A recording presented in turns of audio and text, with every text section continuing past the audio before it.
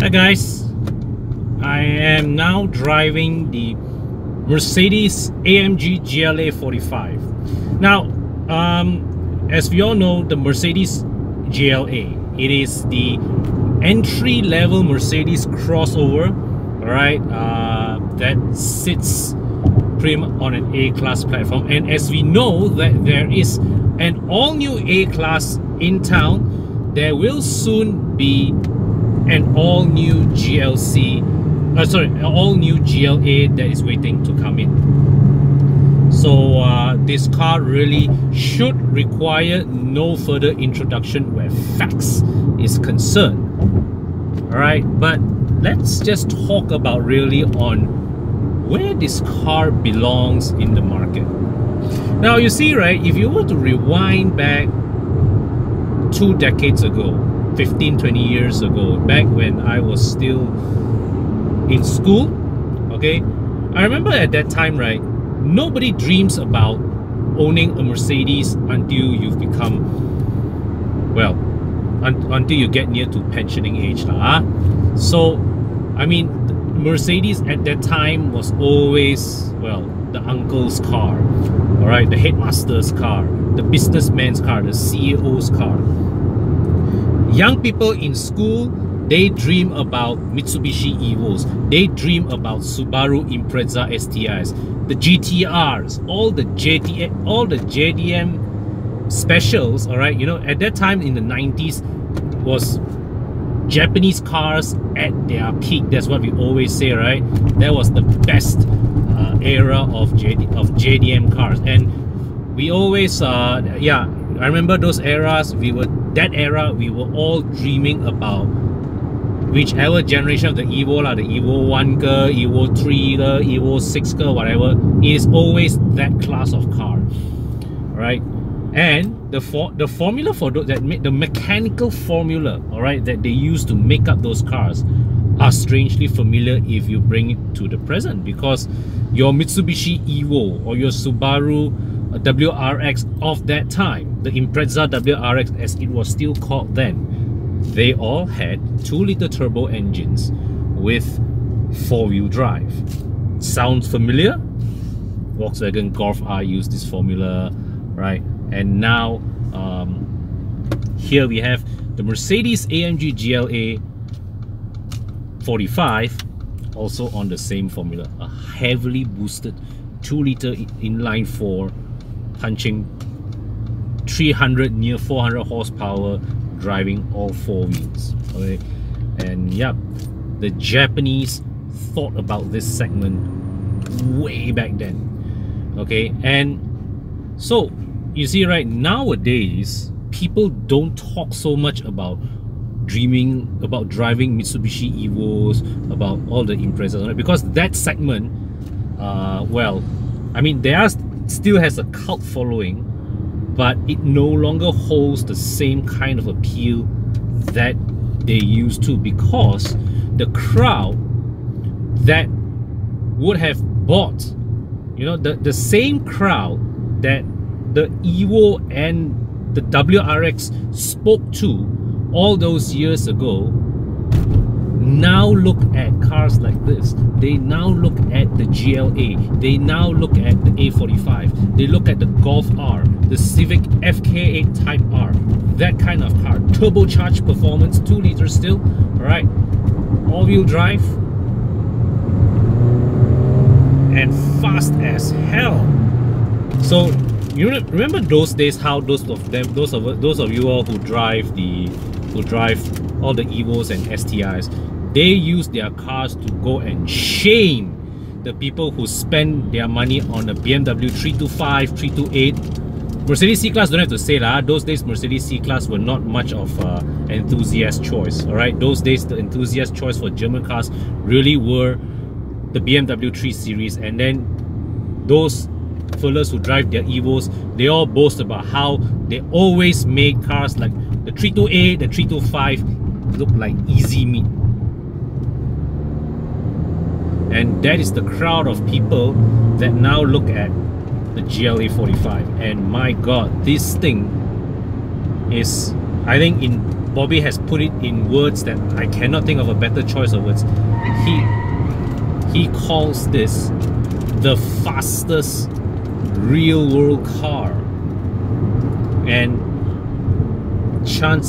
I mean, there are cars out there that are faster on paper, but not many cars out there will be able to leave the GLA 45 here for dead in any real world driving scenario.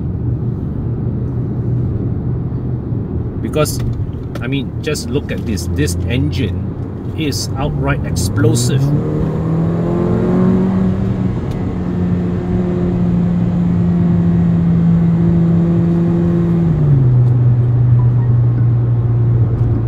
And it has that, and when you step on it, right, there is that amusing burble from the exhaust that goes pop, pop, pop. You know, it adds to the occasion of the driving. But you see, unlike the likes of the Evo and STI of those days, the GLA 45 here also happens to be a very usable day-to-day car, because it has an automatic transmission. Those days, if you drive an Evo or a WRX, you have to deal with a heavy kind of heavy clutch lah and all that. And yeah, that may be very appealing to an enthusiast. The sound of it may sound very appealing if you're coming from an enthusiast, but I assure you, when it is this kind of traffic, standstill traffic, you move 10 meters every 1 minute, that is not appealing at all. So the GLA 45 here, or rather all these new generation, the GLA 45s, the Golf Rs, they offer that enthusiast appeal that the Evos and STI used to offer. They offer the same kind of performance, all-conquering traction, but they have far greater day-to-day usability here. Now, the one thing about, you know, the GLA, all right, and all of these MFA platform Mercedes cars, all right, the A-Class, the CLA, yes, we know that they are targeted at the young enthusiast crowd, but they also had the unfortunate habit of being, well, too ridiculously stiff. Now, remember the previous Gen A-Class, I had driven the A180, the lower spec A180, and I've also driven the top spec A45, and I can tell you both of them felt ridiculously stiff on the move. Suspension, I would describe them literally as bone breaking, and that is one thing that I noted on the current A-Class that saw the biggest improvement, in which when I drove the A250, the recent A250, the one thing that impressed me most was how much plusher it had become compared to the previous Gen A-Class. Now, this is of course based on the previous Gen A-Class platform, so we have to evaluate this on based on the findings of the previous Gen A-Class. And I can tell you one thing: the GLA, because it is tuned to have crossover SUV kind of characteristics, the ride is just that little bit plusher even in this AMG 45 trim, and that contributes to make it A, day-to-day more usable, and B, actually faster in the real world. Now allow me to explain why. A lot of enthusiasts equate stiffer suspension with being faster around the corners. Yes, that's true if you are driving on a racetrack, but when you are driving on public roads, you may have an expansion joint here, you may have a pothole there, you may have a patch right at the apex. This kind of thing, right, when you are powering your way through a corner and you hit one of these disturbances, an overly stiff suspension will cause your car to bounce out of control. This is the kind of situation where you need actually a bit of pliancy to iron out all these imperfections on the surface, to ensure that your car is able to carry itself around without breaking its stride, without losing its momentum. Yeah, and you know, even when you're traveling on a straight line, for that matter, you need a bit of plushness in the suspension so that you are able to carry high speed without needing to slow down every time when, you know, the road bobbles a bit. Yeah, so stiff suspension setup, perfect for track use, but out here in the real world, you must have that bit of pliancy, and the GLA 45 here gives you just enough, all right, that it maintains a certain degree of composure as you are hammering it on less than perfect roads. Oh my god.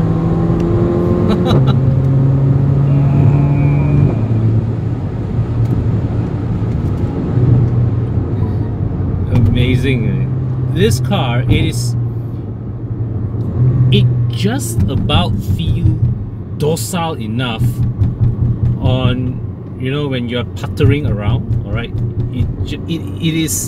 It makes just about a passable impression of being docile when traffic is heavy, but when you gun it, oh, it just wants to fly.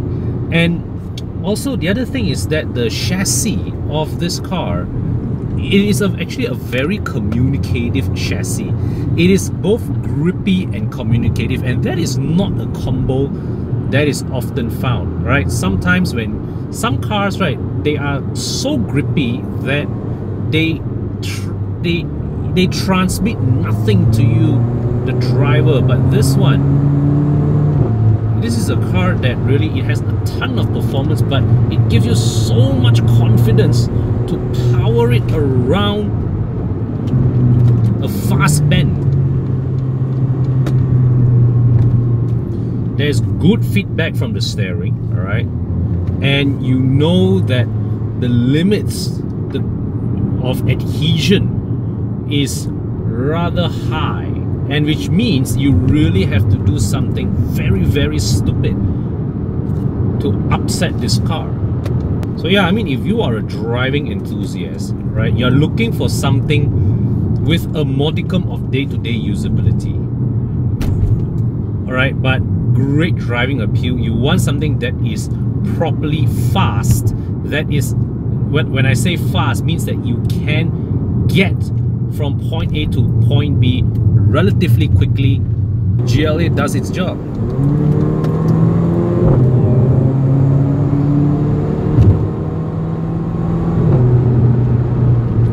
It is one of those cars that really